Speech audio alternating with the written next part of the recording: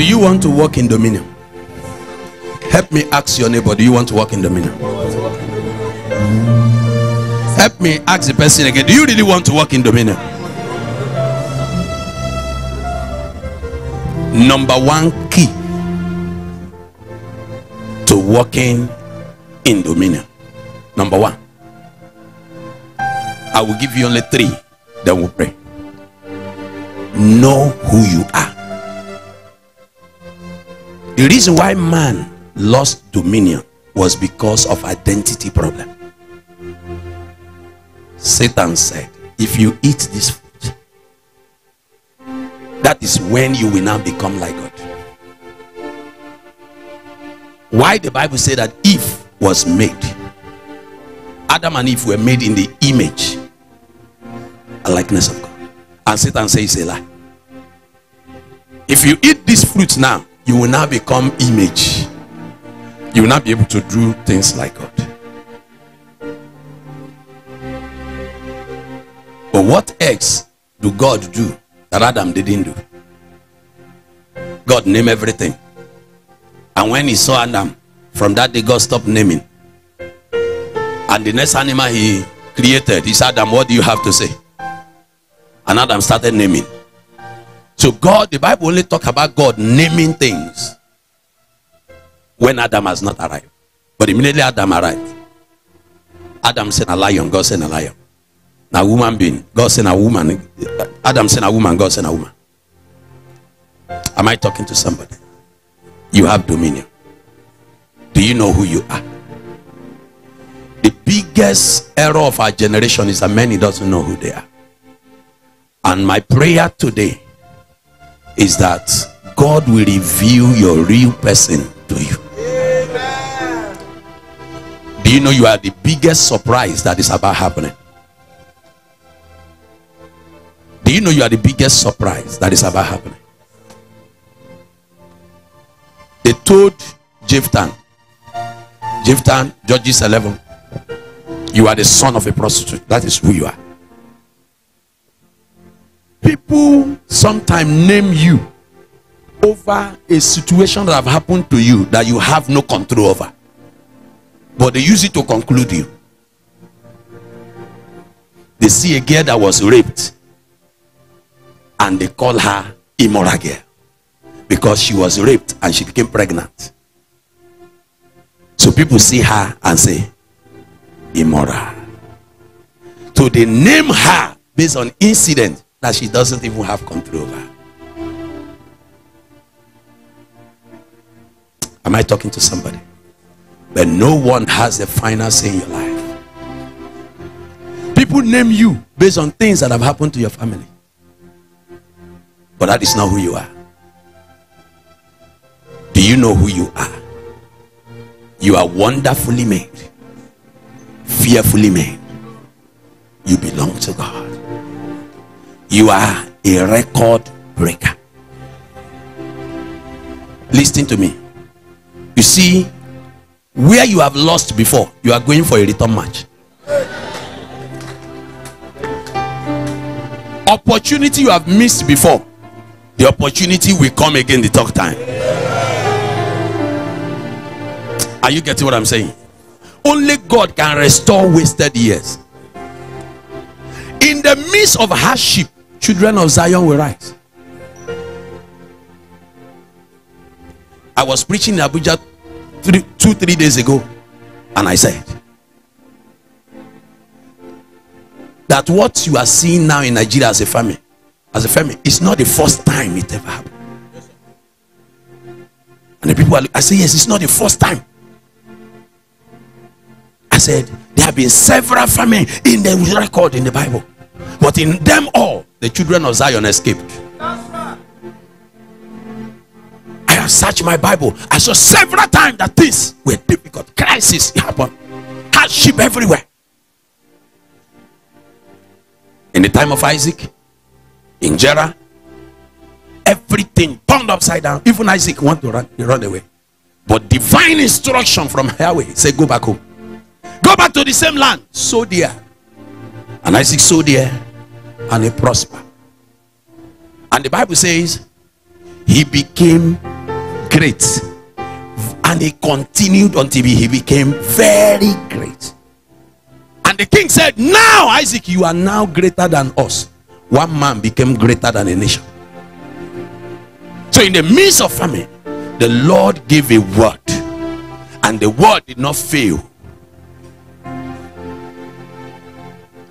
If you can hear God in this time, this is the time that you will test if God's word fail. At the time of Joseph, there was famine, but God gave Joseph idea through revelation. One idea. The first 7 years, store. The second 7 years, rule in dominion. Listen, as a child of God, be very sensitive in the spirit, because ideas will drop. This is a time, some of you, God will give you your own dominion by revelation. Some of you, the Holy Spirit will give you the dominion. Some of you, it will be by idea. Beside that, your business, there is another gold mine close to it. God will open your eyes, you will see it. Idea rule the world.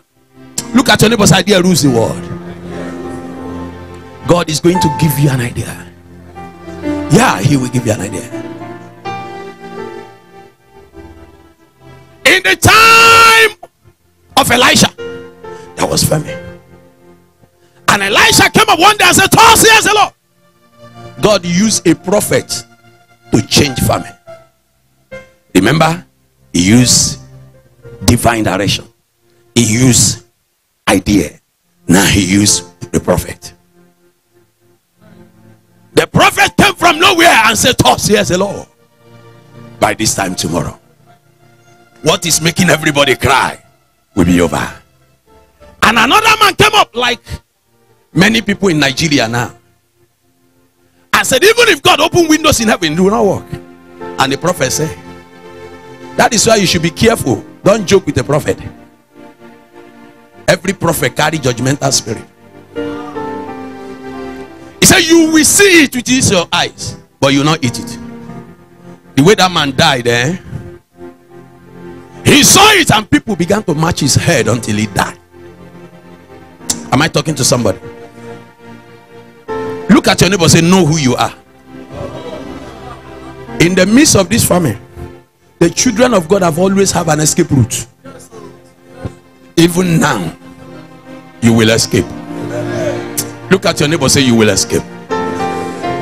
Look at your neighbor again, say, you will escape. Number two. Do you know how powerful your God is? Number one, know who you are. Number two, know how powerful your God is. They that know their God shall be strong.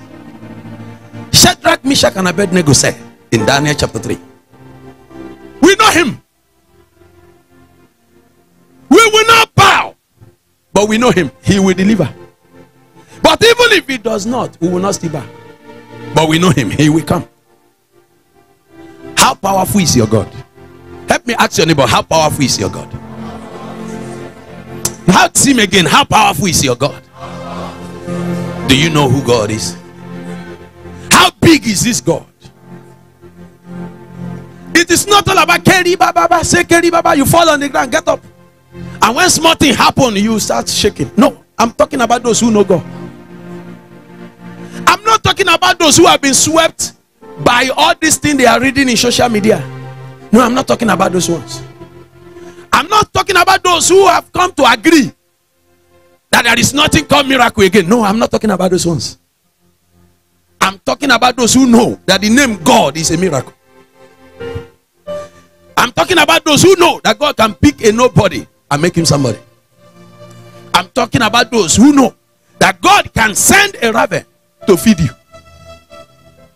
I am talking about those who know that God can turn a nothing and make something out of it. Ask your neighbor, do you really know this God? I'm talking about those who know that God can make nothing and it becomes something. 2024, before it will end, your God will have shown his power to everybody in your father's house. Ask your neighbor, do you know this God? Do you know this God? Help me stand up, shake the person and ask him, do you really know this God? Hey, if you leave me, where will I go? If you leave me, where will I stand? Oh, Jesus, Jesus, Jesus, Jesus, I am your own. Because of time, I want us to pray. Do you know who God is? Are you sure you know? Are you sure you know? Number 3. Apply dominion. Apply his word. You will never see dominion until you know who you are, who your God is, and apply it. When you know that I'm a man under authority and I have the backing of God and I know how to apply it, then dominion begins to work.